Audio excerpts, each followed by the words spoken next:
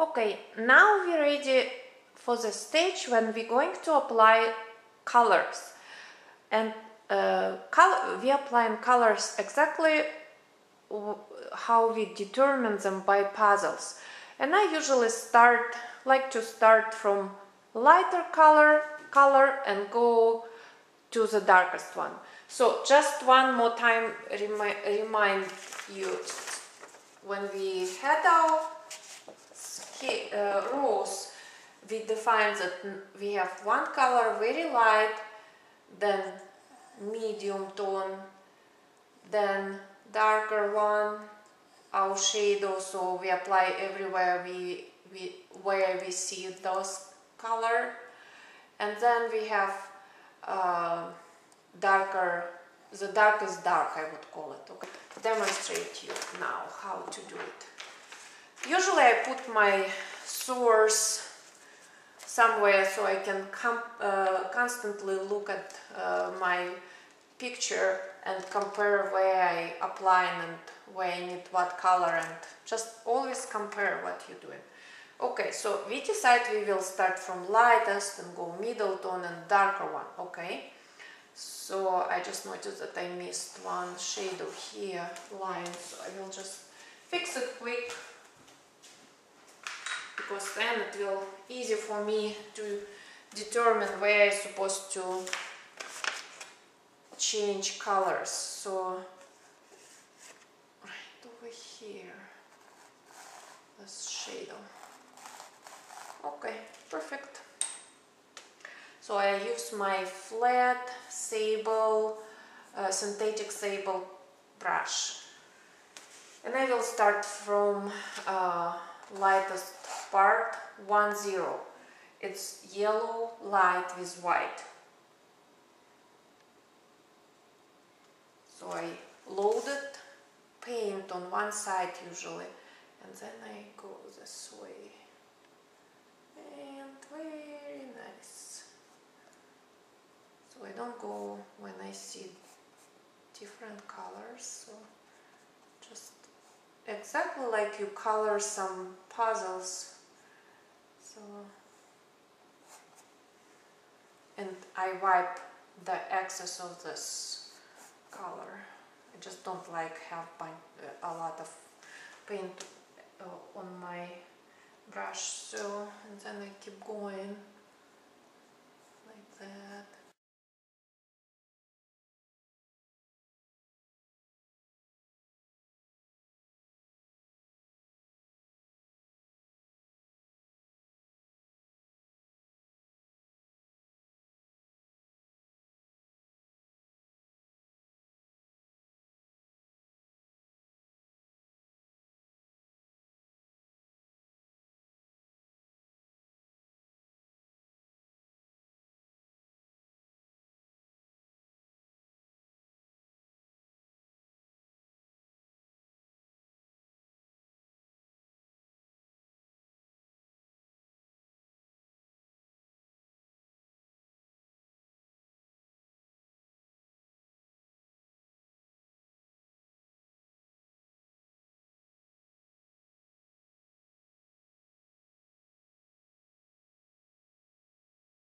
Okay. Okay, so next we're moving from lightest color to yellow, golden yellow. So our second color, which is a little bit more darker than our lighter light. Okay, so okay, let's move on.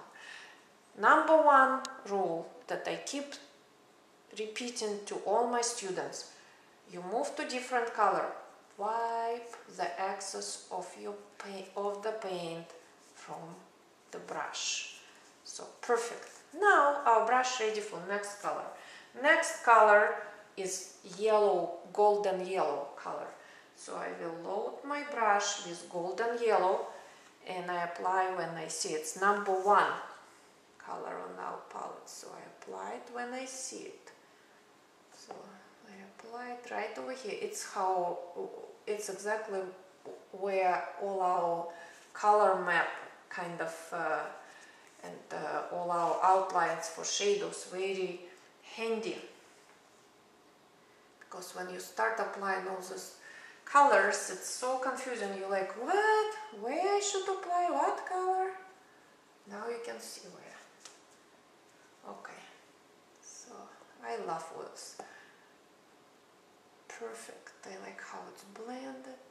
So, but you don't blend anything now. We will do it later. For now, we just coloring our map. I would call it. Okay.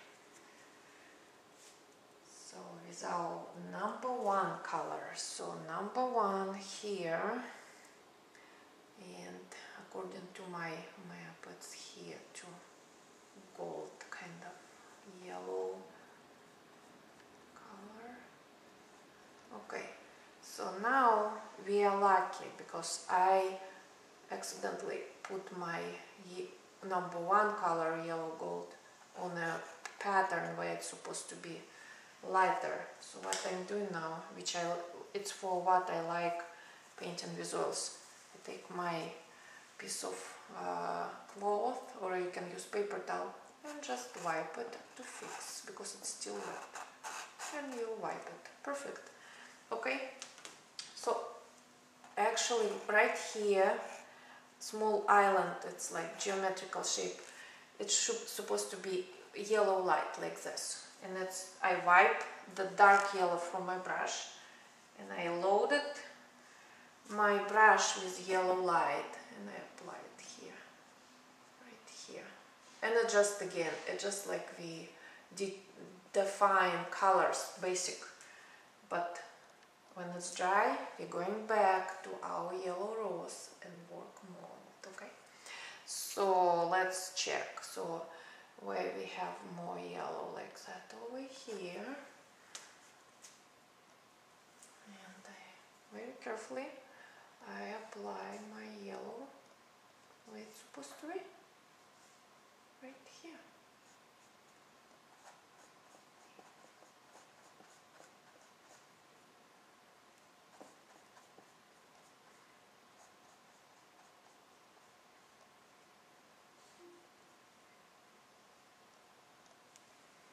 Wipe. It's like golden rule. You constantly wipe in your brush. You don't want, if you have more than 3 colors on your brush, because some people who ignore it, don't wipe the brush, they have ugly, dirty mud instead of colors.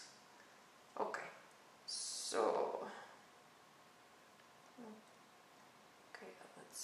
let's check where else we have to put some more number one, and I don't see so far, and that's not a big deal because we always can come back and add more if we miss. Okay. So now I want to show you something, because we're painting rose wet on wet. And when you paint wet on wet technique, it's what you're learning today. It's so cool because you can make very soft blend of colors. And over here, it's our original. So you can see this shadow, darker one. You can see that shadow has it's called hard edge. So it's straight, very determined line, contrast between darker and tone lighter. But over here, our lightest yellow and gold yellow, they blended very soft, like very soft edge it's called. And you can also see how this petal, rose petal, has this kind of like diagonal, a little bit outlines. It's what we're going to do now. But now, again, very important, you have to have clean brush. And I don't really ever clean with some spiritus or whatever else. I just know that my brush is still okay, clean. And I will do like this. I bring a little bit dark on the light. And a couple times, it's called one. Okay, and you can do opposite even. So